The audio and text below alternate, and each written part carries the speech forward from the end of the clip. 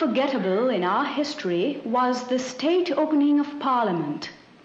Representatives of our multiracial society witnessed the delivery of the throne speech by our reigning monarch, the integral symbol of our past association and our present independence. As the Queen of Trinidad and Tobago, I extend to you my warmest greetings.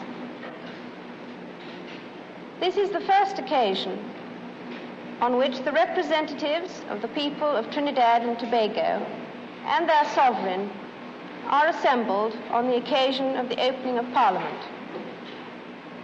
And this, together with the warm and enthusiastic welcome I have received from my people on this my first visit to Trinidad and Tobago, will always be remembered with gratitude by myself and my husband.